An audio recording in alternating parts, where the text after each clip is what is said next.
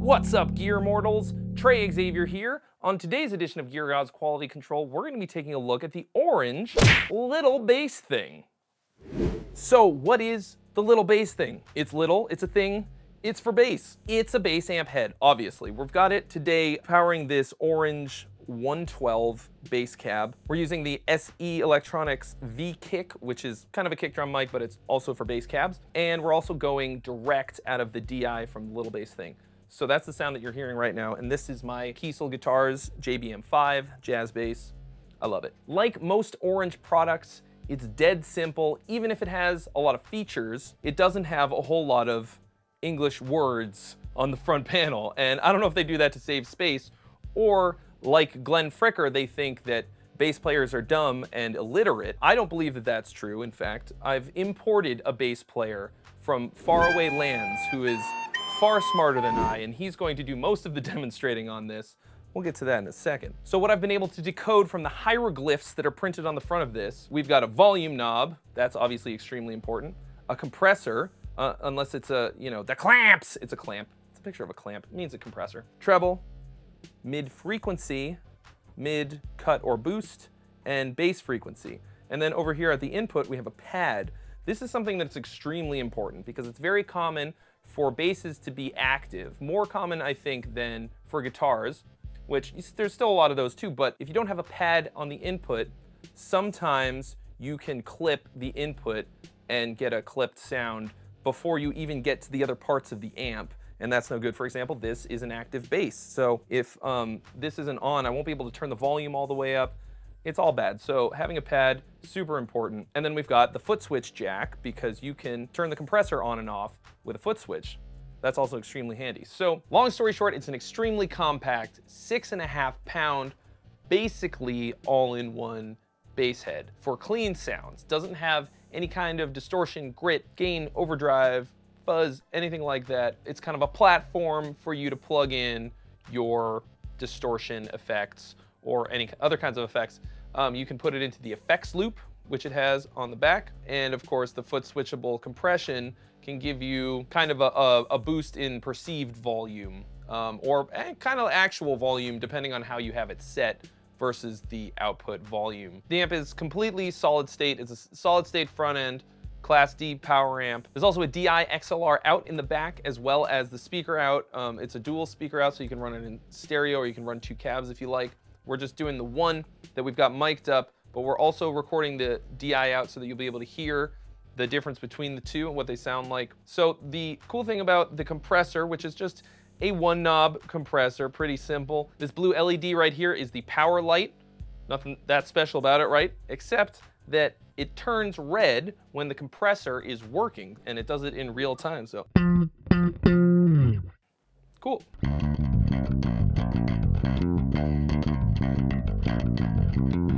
Honestly, there's not a whole hell of a lot that I can say about this amp. It's extremely simple, it's very self-explanatory. It's got a bunch of great features, and I'm gonna demonstrate them all for you right now as I basically get the hell out of the way and let the amp speak for itself. I'm gonna let my friend Gernot Schwab, who is an amazing bass player, plays in the bands May the Silence Fail and Subconscious from Germany. We imported him all the way here just to do this demo. That's not true, he's here for NAMM. But, I'm gonna let him play, I'm gonna turn the knobs. Let's see what it sounds like, here we go!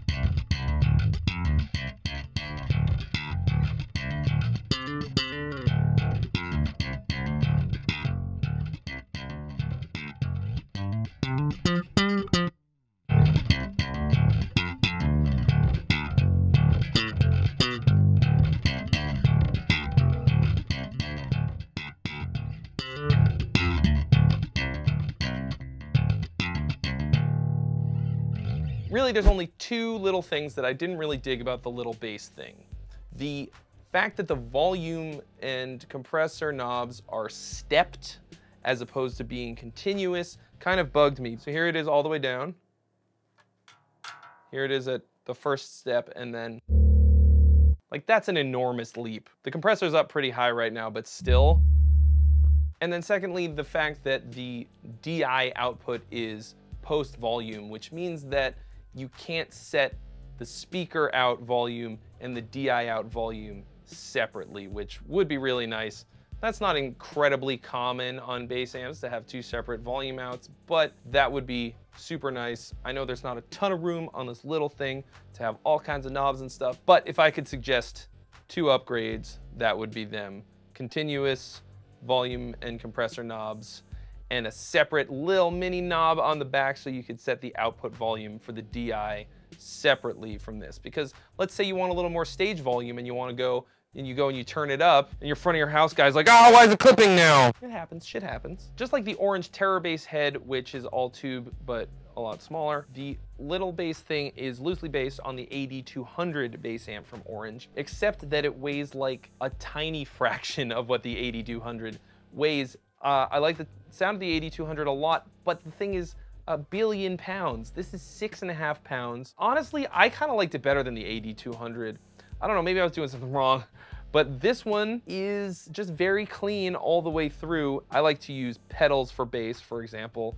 The Orange Bass Butler that we demoed on here pretty recently, that would pair very nicely with this, or like the Dark Glass X series, which is my favorite. Something like that pairing up with this would be great. It's more than just a pedal platform though. You know, you've got the EQ controls and the foot switchable compressor. So if you don't use any kind of grit sounds in your playing, then this could be all of it. If you watch this channel, then you know that I'm a weak and lazy man and I don't want to carry big heavy things so that I can play rock and roll music. And this is high on my list of things that I would take with me to play a gig if I were to play bass. It's super light, it's very small, but it's super powerful, extremely loud, and really, really very clean sounding. So something like that combined with this EQ section, which is extremely flexible with this sweepable mid frequency that I haven't really seen in a whole lot of bass amps. That's gonna really allow you to shape the sound of your bass and make it fit better in the mix or stick out more if that's what you're going for. You can scoop or cut a very specific frequency in the mid-range to get your bass out of the way of the guitars, out of the way of like a lower singer, anything like that.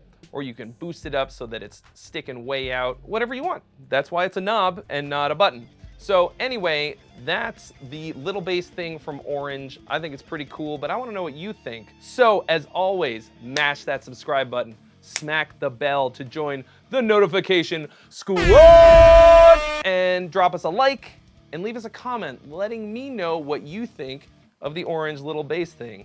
And I'll see you real soon.